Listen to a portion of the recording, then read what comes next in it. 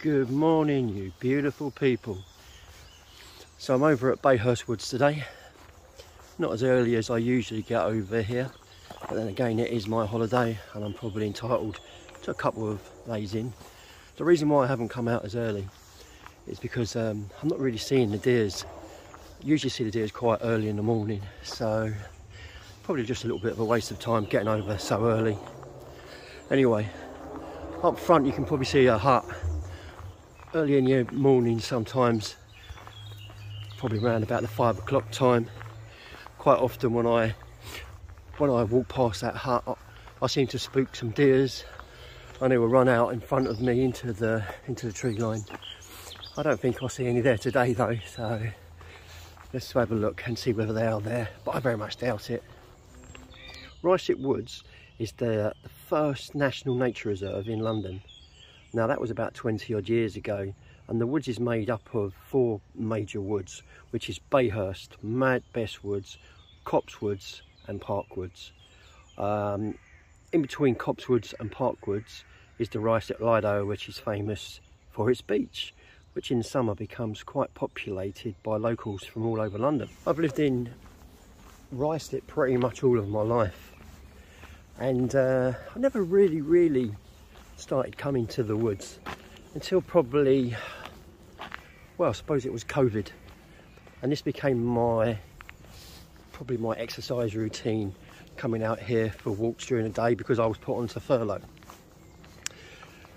Now on the Facebook group for the woods, someone said that they were seeing roe deer over here. Now I'd never ever seen one, so I made it my purpose to try and find the roe deer. It took quite a while to find them, but I did eventually see one, probably the end of last summer. Since then, I met a gentleman who's very interesting, really knows his stuff, and he took me along a few paths which are off of the main path, showed me where I would probably spot the deer. And now I see them quite regularly, but I haven't seen them for a couple of weeks now. We know of about 5 deers that regularly come here. 3 does, 2 bucks. One of them's an older buck. And the does, they're apparently pregnant, the does. Now a few days ago someone told me that they'd seen a fawn over here, which is a baby deer. I haven't yet seen any, but I hope to. That's why I keep looking down into the hedgerows, left and right, because quite often the fawns will be laying low in the hedges or the long grass. So I've reached the gate. I'm not sure whether it's a kissing gate, but this is where I get into the main field. This is where I see most of the wildlife, the deers and the owls.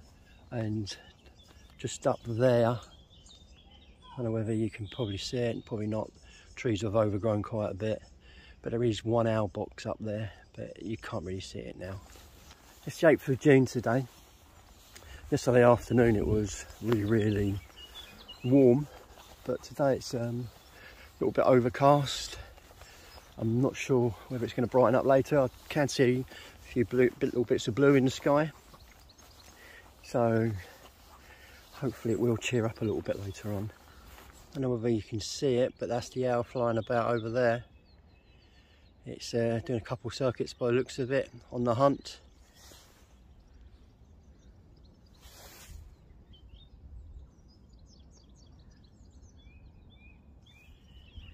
Looks like it's flying possibly in my direction at the moment.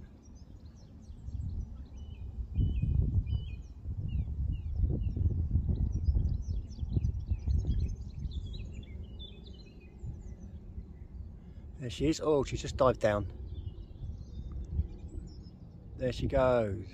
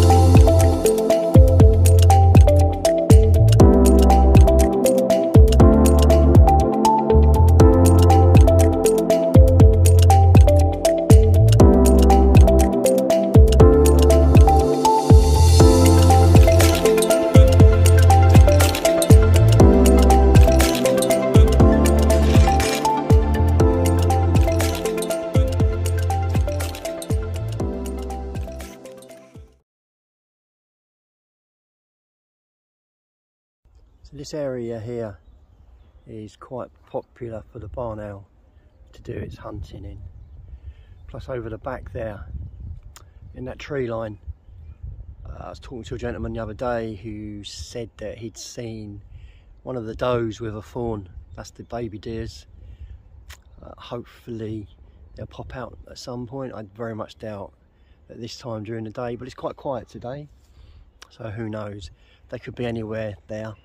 They could be holed up in one of those little shrubs there, or the bushes, or the long grass. Especially the fawns, the mothers will leave them for quite long periods of the day and go off and just leave them.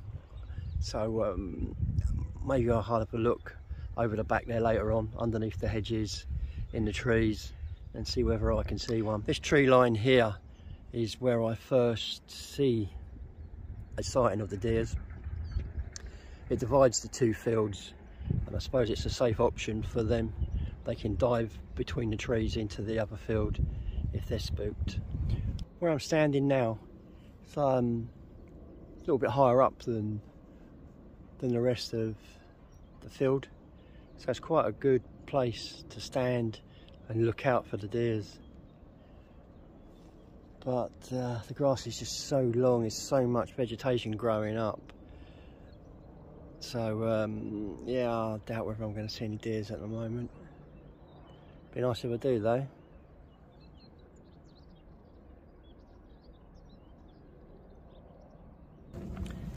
So I'm going to walk back to the path that I take to go over to the back. Now, quite often that is where the deers are. The grass is very long over there, and that could be a place where I might see a fawn in the long grass. Hopefully they'll pop their heads up. I might spook them and they pop their heads up, and hopefully I'll be able to get some footage and some photos. One of the things I like about when I come out to the woods is to meet some lovely people. Just had a chat for about 3/4 of an hour with a dear old lady walking her little sheepdog, and she was telling me about her husband who's got dementia, and I could feel for her because obviously I look after my mum with dementia. And she was saying about how she's trying to get funding herself, and I know that process, it's hard work, but she was a dear old lady. And then when I first got here, I had a really nice chat as well with another lady walking her dogs, and we was talking about the owls, that she's seen the owls flying about, and how she's walked across the back and seen a few deers a few days ago. But yeah, it's really nice. It's lovely. The people that you meet in the woods, they really appreciate the woods, I believe, especially the dog walkers. So I've reached my path.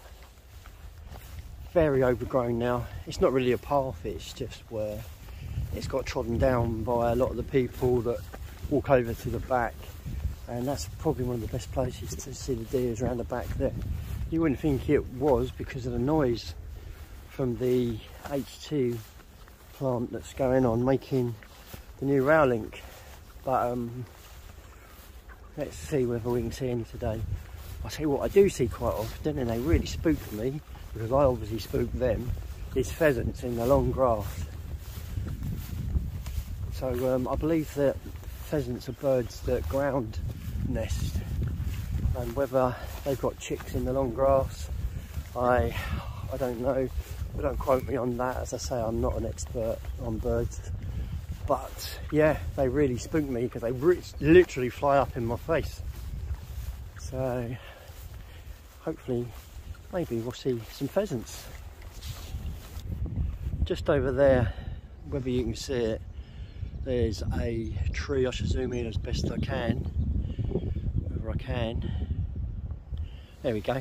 Just there, I've often heard the deer in those trees there.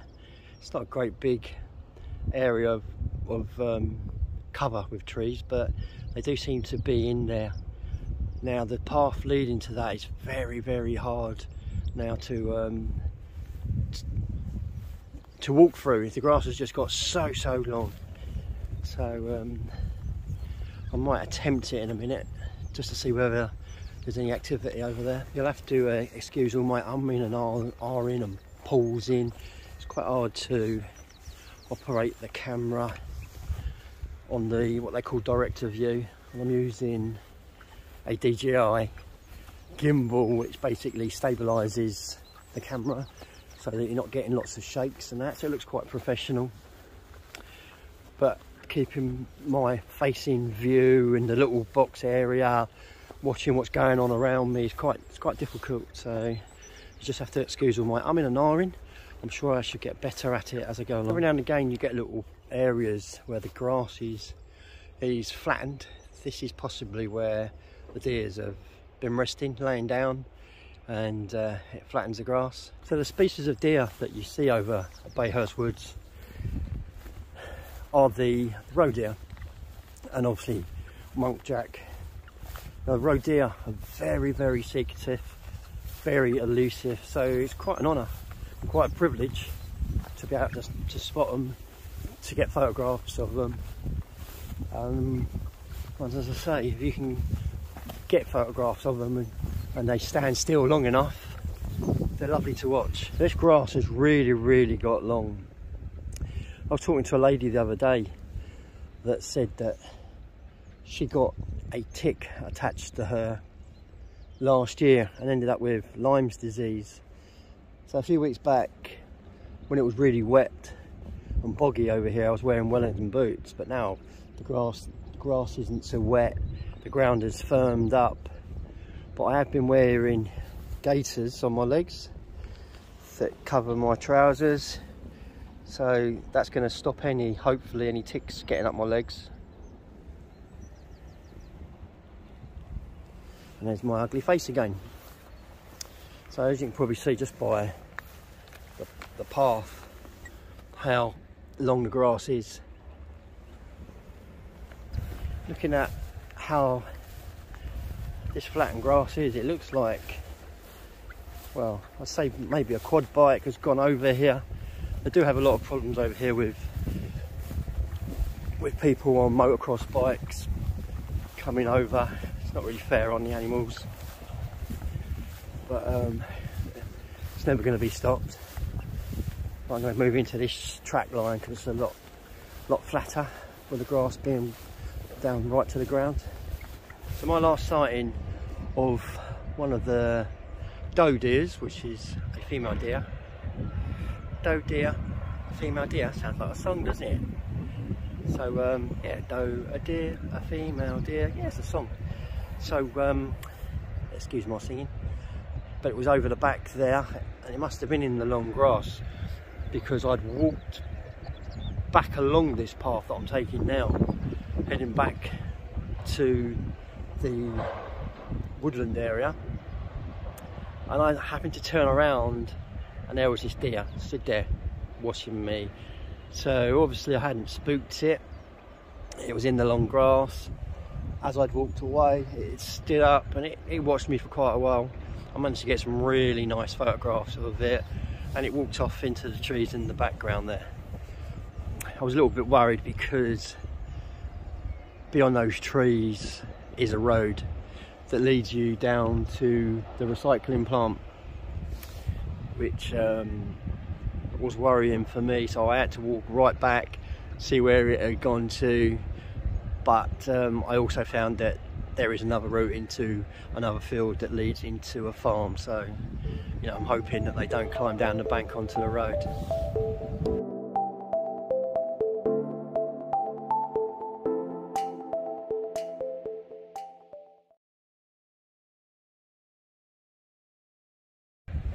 Well, the sun is making an appearance. It's feeling quite warm over here now. This field here is a really lovely field, but it's really overgrown now. And it leads into the farm, and I often see probably the elder of the bucks in this field. And last time I see it, it literally just stood there watching me. It wasn't spooked or wasn't unnerved by me at all. Slowly walked about and came back out into the main field where I'm standing now, and I managed to get some really nice photos.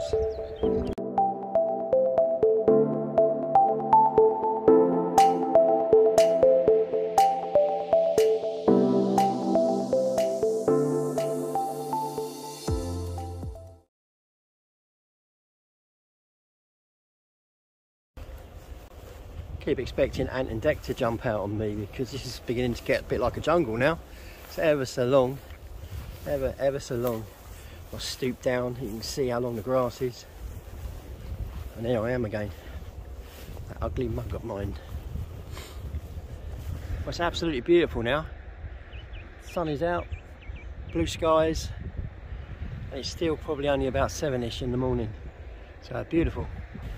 But the owls don't seem to be flowering about, hunting as much as they have been the last few days. I'm going to walk back down to the bottom, the area that they seem to be, where I've got a better chance of seeing them as well, and to see whether they appear again.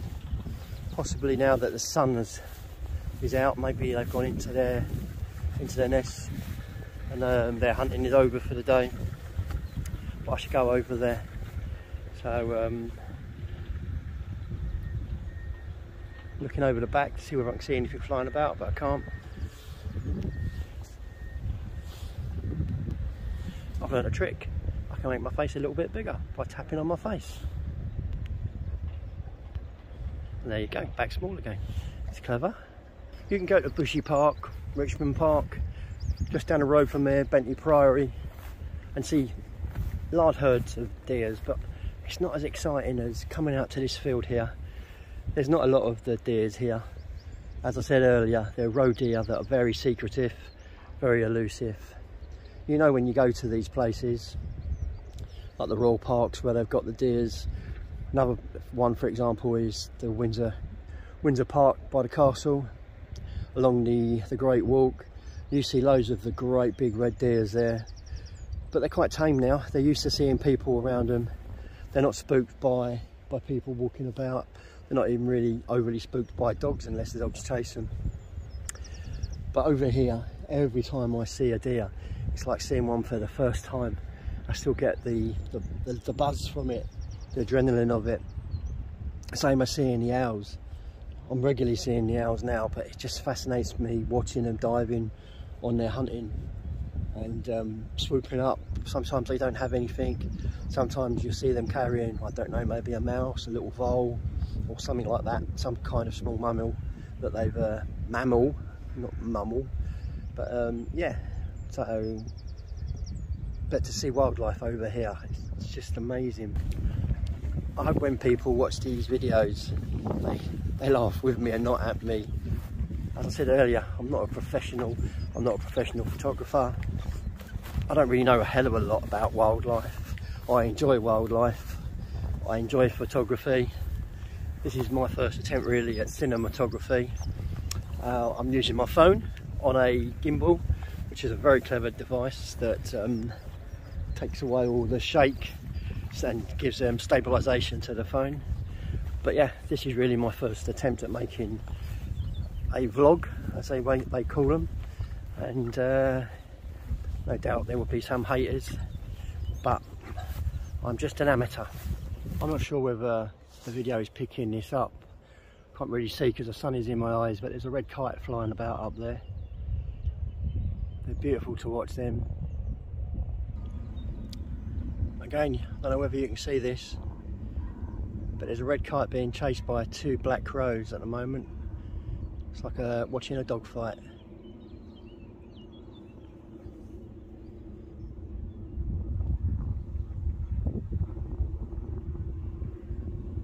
I don't know why they get attacked by the crows, because they're a much bigger bird than the crows.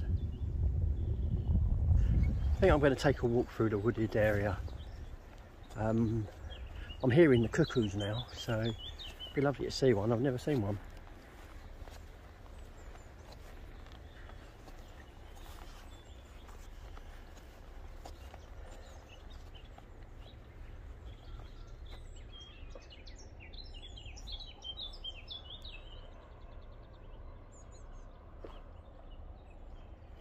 Beautiful blue sky now. It's about 9 o'clock in the morning as well.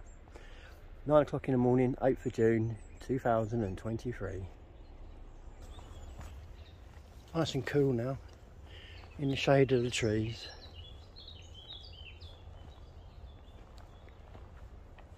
Come out of the fields now, back into the woodland area. I'm going to take a bit of a walk. Further back I could hear what is possibly a young deer, fawn, calling. So it was in the tree line, so I'm going to have a walk and see whether I can see anything. This is like a little pond here, and I should imagine this is possibly where the deers come for their drinks. Every animal like us needs water, so I presume this is possibly a place that they come. I don't know of any other watering holes in the woods, to be honest. So I'm back in the woods now, watching the squirrels running about. The trees are beautiful. As I said earlier, it's quite an ancient wood. Very, very lucky to have it on my doorstep. A few minutes ago, I see a very small deer run through the trees. I'm not sure whether, possibly a fawn, possibly a muntjac deer, but I'm on a path that I've never taken before. It's very quiet. It's not probably a path that many people take. So I'm following in the direction that I saw the deer run to. There's a quaint little sty here that I'm going to have to manoeuvre over.